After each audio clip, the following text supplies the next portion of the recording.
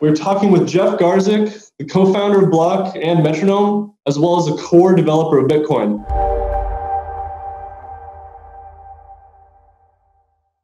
What is the first thing you would want the public to know about Metronome?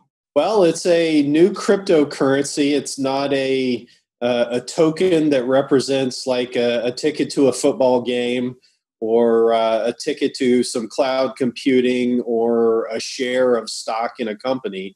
It's a cryptocurrency. It's intended to be money. It's intended to be used in payments. It's intended to be used as a store of value transactionally. And it's money that's built to last. It's something that, unlike all the other tickers that consumers see, I know there's a new crypto nearly every day, it seems like, on CoinMarketCap. Metronome is designed to be here in the next decade, the next 2 decades, the next 100 years. It's built to last.